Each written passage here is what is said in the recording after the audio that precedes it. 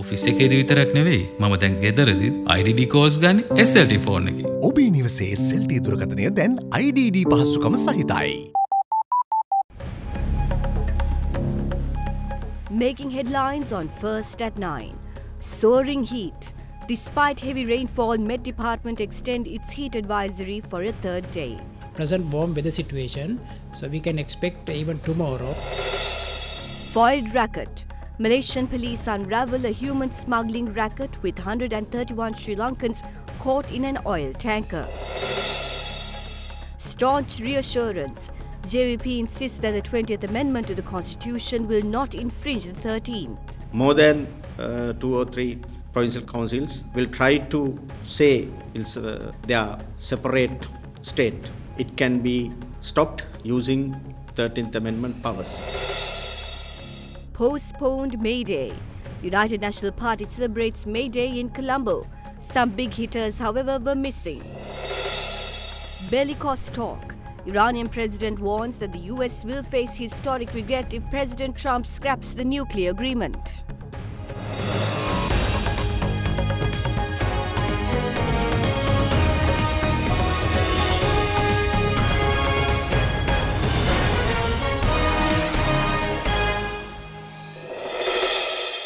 A very good evening and welcome to First at 9. I'm Katharina Chang.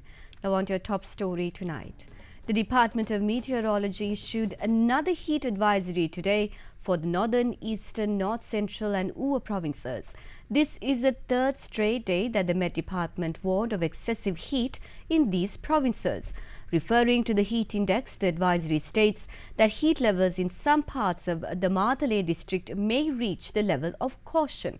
Currently, pre-monsoon activities are prevailing in Sri Lanka as the weather system is seen running from Southeast Arabian Sea to Southwest Bay of Bengal, with it also passing through southern parts of Sri Lanka. As a result, light to moderate rain with a few spells of showers occurred in many parts of the island. The town of Gelioya was inundated owing to rains experienced in Kandy last night. Area residents charged that illegal construction in the town blocking drainage systems caused the flooding.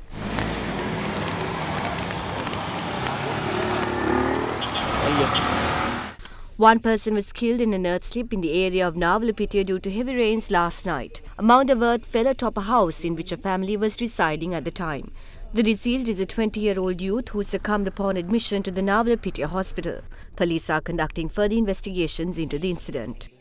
Meanwhile, tourist police moved to caution tourists visiting Ravana Falls owing to the heavy deluge in Bandaravela.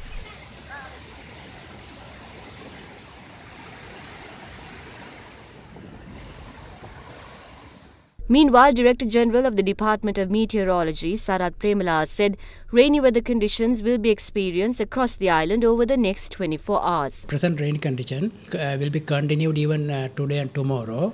So we can expect afternoon thunder showers after 2 p.m. So we can expect thunder showers over most parts of the island. In addition, some places over the Puttlam district, western province and southern province, we expect showers even during the morning. So we can expect more than 100 millimeter rain, especially in the north central province, Uva province, Sabaragamuwa, western and southern province. He added that although rains is said to prevail in some parts of the island, warm weather conditions can also be expected in several provinces across the island tomorrow as well. Present warm weather situation, so we can expect even tomorrow, especially in the northern, north central, eastern and some parts of the Matale district. Malaysian police have foiled a human smuggling racket with 131 immigrants believed to be Sri Lankans seeking illegal passage to Australia and New Zealand via sea. The Malaysian security forces say the illegal immigrants were attempting to get across using a modified oil tanker. The Malaysian coastline has long been used by human smugglers and is seen as a hub for illegal immigrants. With the Australian government along with other European countries tightening their immigration laws in the past few years, cases of unauthorized migration took a back seat. However, 131 Sri Lankans have been attempting to sail to Australia and New Zealand using a modified oil tanker via the southern coast of Johor State in Malaysia. According to Malaysian police, the tanker named Etra was halted last Tuesday carrying 131 illegal immigrants, including 98 men, 24 women and 9 children. Malaysian police also raided a fishing boat used to transport the immigrants to the vessel and detained 3 Indonesians and 4 Malaysians on board, while further 5 Malaysians were nabbed for suspected involvement in the smuggling syndicate. Malaysian police added that a total of 127 Sri Lankans will be charged for entering Malaysia illegally, while 9 Malaysians, 4 Indonesians and 4 Sri Lankans will be investigated for human smuggling. They identified the bust as the largest human smuggling racket discovered since last year.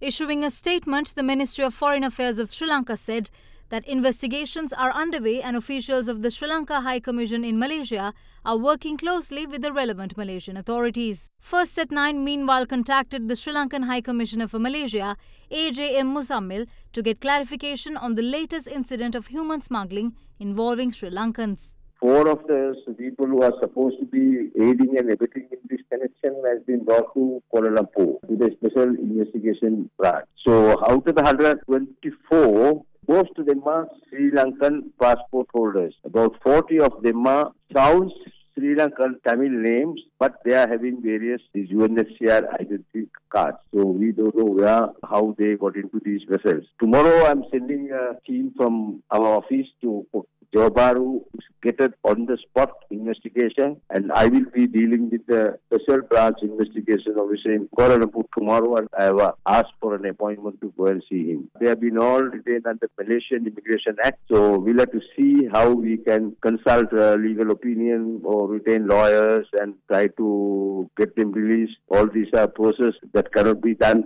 overnight because at the moment Malaysia is going for elections in the 9th.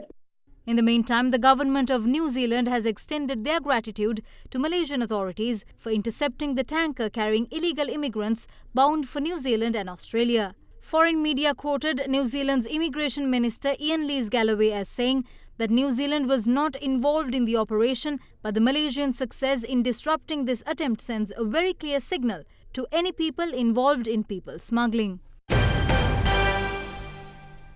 The official May Day rally of the United National Party was worked off today at the Sugatadasa Indoor Stadium. The much-anticipated event was held under the patronage of party leader Prime Minister Ranil Wickremesinghe. May Day celebrations were moved to the 7th instead of the traditional 1st of May due to the Vesak week falling on the same week. The official May Day rally of the United National Party was held under the theme New Energy for the Matured Relationship. The usual May Day parade was not organised this year by the party.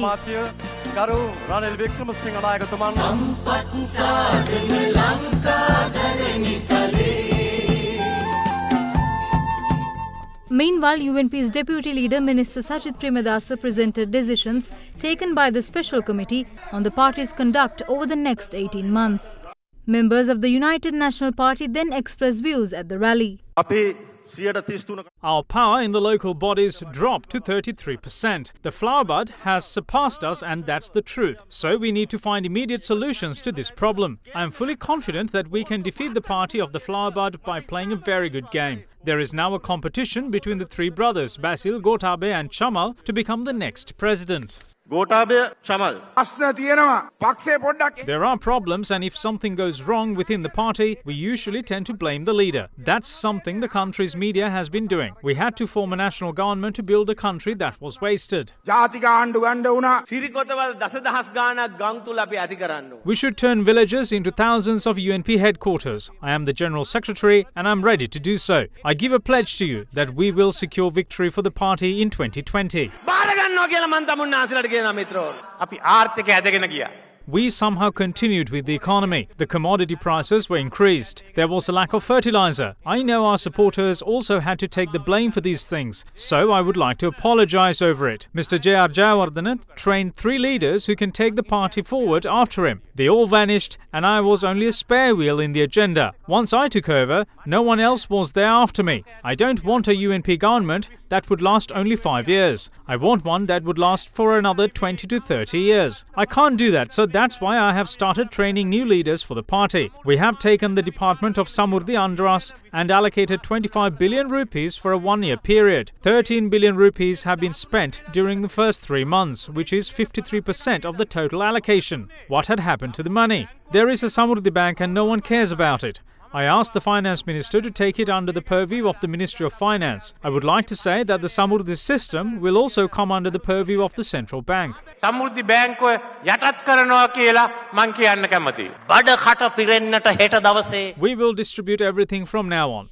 We gave you fertilizer subsidies. When the farmers grasp this lesson, it also will be felt by the Flower Bud Party. I don't think our Education Minister would mind me saying this. Don't everyone here expect the school uniform to be distributed just as it was during President Premadas's tenure? Meanwhile, Prime Minister Ranil Wickremesinghe said that Chairman of the UNP, Minister Kabir Hashim, didn't participate in the rally today as he was feeling unwell. Following inquiries by Ada Derana, it was confirmed that party's assistant leader Ravi Karnanayaka, State Minister Palitharange Bandara and Deputy Minister Ashoka Abesinghe were also unwell and did not participate in the May Day rally today. Meanwhile, it's reported that parliamentarian Chaminda Vijayasiri had to attend a funeral. Responding to Ada Derana's inquiry, State Minister Wasantha Senanayaka and parliamentarian Hirunika Premachandra stated that they did not participate in the rally owing to personal reasons. Deputy Minister Ranjan Ramanayaka, State Minister Sujeeva Senasinghe, Minister Daya Gamage and parliamentarians Mayantha Disanayaka and Edward Gunasekara are out of the country. Meanwhile, Treasurer of the party Dr. Harsha De Silva, Ministers Malik Samaravikrama, Sagala Ratnayaka as well as parliamentarians Ranjit Alubihare and Chatura Senaratne also didn't participate in the UNP's official May Day rally. State Minister Dilip Vedarache did not attend the rally due to his son's wedding today. Meanwhile, the United People's Freedom Alliance, Sri Lanka Podujana Peramuna and the Janata Vimukti Peramuna will hold their official May Day rallies tomorrow. We take a look at as to how these parties are gearing up for their rallies. The main May Day rally of the UPFA will be held tomorrow under the patronage of President Maithripala Sirisena at the Chenkaladi grounds in Batticaloa at 3 p.m. It will be held under the theme Labour Strength for the National Unity.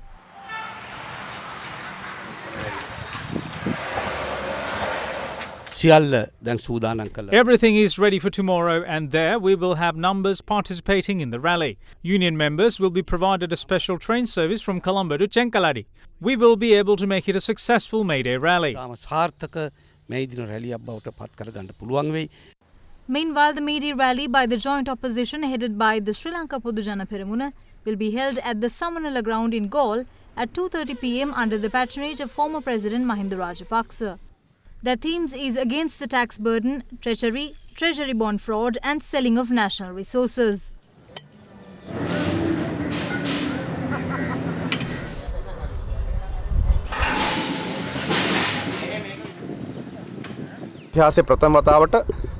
We are ready to hold the May Day rally at this ground with thousands being present tomorrow. It is only a few political parties, including Sri Lanka Podujana Peramuna, that can celebrate the May Day with a winning attitude. Meanwhile, the JVP will hold their May Day rally at the BRC grounds in Colombo at 3:30 p.m. under the patronage of party leader Anurakumara Disanayaka tomorrow. It will be held under the theme Social Justice, People's Governance to Build National Unity.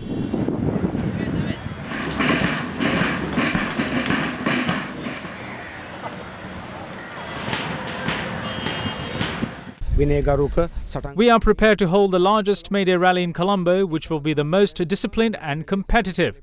There were criticisms of us for not holding the May Day rally on the 1st. We could have held it on the 1st with only a few hundred people present, but to gather 50,000, we have to do it tomorrow.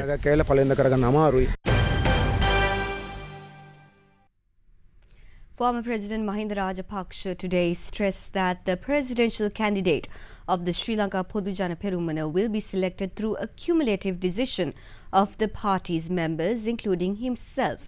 He made this remark to media following religious observances in Colombo this morning.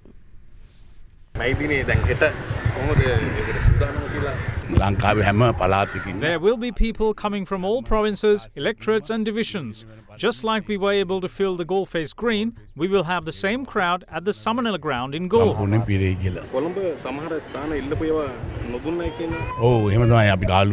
Yes, we asked for Galle Green, but they did not give us the location this time, which is why we had to come to Galle.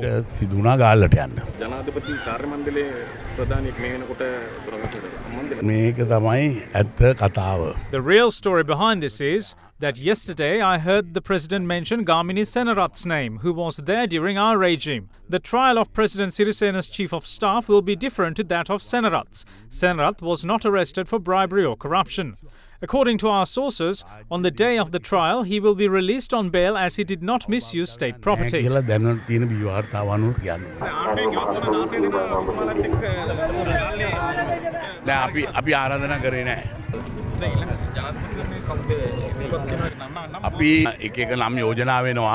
Various names have been suggested, but it will all depend on the party's decision as a whole.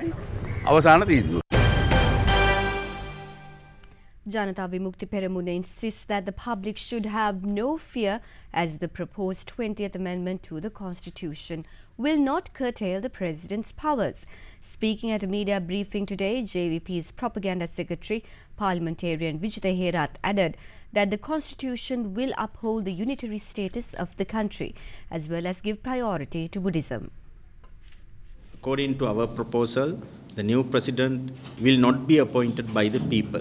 The new President will be appointed by the Parliament. Present President Maithripala Sirisena is continuing his powers until 8th of January in 2020. And he's the head of the state, therefore he has all powers of national security. We will not change any clauses regarding to 13th Amendment. The present President has many powers according to 13th Amendment. Same powers will remain to the new President also. He is the person who appoints governors, and if the President wants to remove one or more governors from their post, he has powers. And land powers and police powers will remain. More than 2 or 3 provincial councils will try to say they are separate state. It can be stopped using 13th Amendment powers. Those powers will remain. You are watching Sri Lanka's award-winning news channel, Derana 24/7.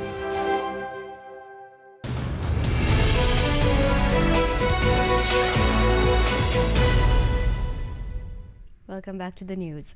Minister of Tourism Development John Amaratunga says that the government is aiming to bring in $4 billion in foreign exchange earning by attracting 2.5 million tourists this year. He added that more should be done to attract tourists into the country, and Sri Lanka's best bet is the Chinese market. He made this remark at a media briefing held in Colombo recently. In January, we had an input of 24,275 Chinese coming to Sri Lanka. In February, we have 35,929 Chinese tourists coming to Sri Lanka. In March, we had 23,101 Chinese tourists who visited Sri Lanka. Now, that is not enough. Comparatively, that is nothing. So therefore, we have to make an extra effort to bring in more tourists from the Chinese to come to Sri Lanka. Because we find that out of the countries around the world, China is the best bet for Sri Lanka, because these Chinese people, they love to come here and enjoy our environment and our tourist attractions. At the end of the year, we are thinking this year we could have a minimum of 2.5 million tourists visiting Sri Lanka. With that, our foreign exchange earnings should go up to over $4 billion. I am not satisfied so far with what we have been getting. We could be able to do better. Stock market analysts say that the political uncertainty prevailing in the country is expected to affect turnover and volume in the market, coupled with slow market activity over the course of the week. During the week, the All-Share Price Index and the S&P SL 20 lost 0.37% and 0.54% respectively, while recording an average daily turnover of 495 million rupees. The overall market has remained sluggish during last week and hasn't really picked up after the festive season. The uncertain environment on the political front is likely to be the closest reason, while the rupee also dipped into an all-time low. They have had a major impact on the uncertainty that is there in the environment. Though we believe that this uncertainty will slowly fade off, it is likely to still affect the upcoming week in terms of activity and volumes. As the uncertainty fades off, we expect some renewed buying interest to get created in the market. You are watching Sri Lanka's premier news channel, Other Derana 24/7.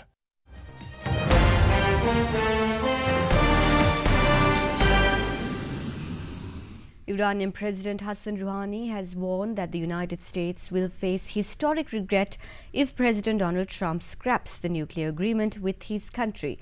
The deadline for a U.S. decision on whether to pull out from the nuclear agreement is due on the 12th of May. In remarks carried live on Iranian state television yesterday, President Hassan Rouhani warned that if America leaves the nuclear deal, Iran had a plan to counter and confront any decision US President Donald Trump may take. Iran insists its nuclear program is entirely peaceful and says it considers the deal non-renegotiable. Last week, Israel revealed secret nuclear files which it said showed Iran had run a secret nuclear weapons program which was reportedly mothballed 15 years ago. Iran branded Israeli Prime Minister Benjamin Netanyahu a liar and said the documents he produced were a rehash of old allegations already dealt with by the International Atomic Energy Agency, the UN's nuclear watchdog. However, after Netanyahu spoke, Trump repeated his criticism of the deal, suggesting he backed the Israeli leader's remarks. Under the 2015 nuclear deal struck by Iran and 6 major powers, Britain, China, France, Germany, Russia and the United States, Tehran agreed to limit its nuclear program in return for relief from US and other economic sanctions. Trump gave Britain, France and Germany a May 12 deadline to fix what he views as the deal's flaws, or he will reimpose US sanctions. While political relation between Iran and US is on the edge, President Donald Trump is seemingly seeking to restore strained relations between China. During a roundtable meeting yesterday, Trump expressed his respect for Chinese President Xi Jinping and his country, while emphasizing that US needs to rework trade with China. President of the United States Donald Trump traveled to Cleveland, Ohio yesterday, where he took part in a roundtable discussion with country's prominent economists. We did a thing called tariffs, and we did it on steel and aluminum, and we're doing a lot of other things. My group just got back from China. We're going to have to rework trade with China because that's been a one-way street for decades, and we just can't have it happen. We have a lot of respect for President Xi, and we have a lot of respect for China, but can't go on that way, and that'll all work out. On the 8th of March, President Trump signed controversial orders imposing heavy tariffs on steel and aluminium imports to the US. Accordingly, tariffs of 25% were placed on steel and 10% on aluminium imported into the US. The move affected relations with China as it is one of the biggest steel and aluminium manufacturers in the world. In response to the highly publicized trade war, China later imposed tariffs on dozens of products imported from the US.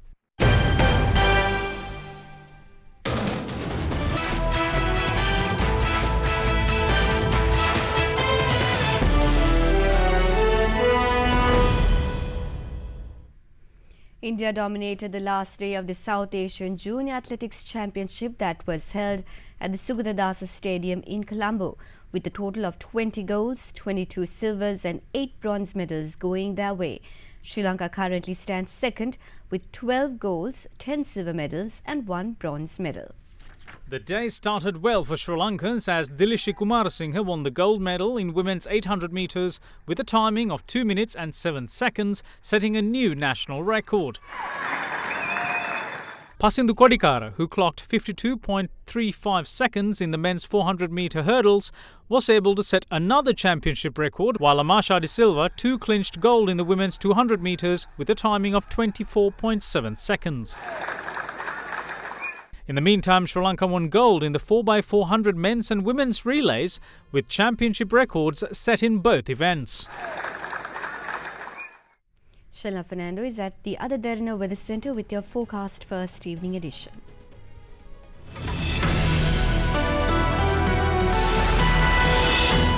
A very good evening and welcome to Forecast First. Your temperatures for tomorrow are to vary between 21 and 33 degrees Celsius, with the highest temperature recorded in Mullaitivu. Well, when looking at the map, a low pressure zone is set to develop along the coastal belt from Mannar to Galle over the next 24 hours.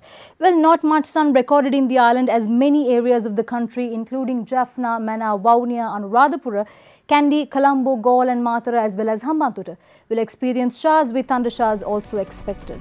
That's all we have from the Weather Centre tonight. Up next is your city by city forecast.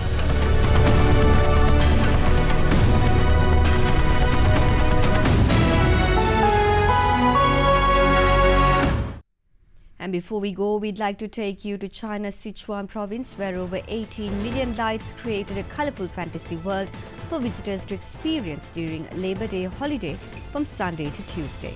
The light show included 14 themes, including a 26-metre time tunnel and a fantasy ocean that presented a visual feast to the visitors. Thank you for joining us and have a pleasant evening.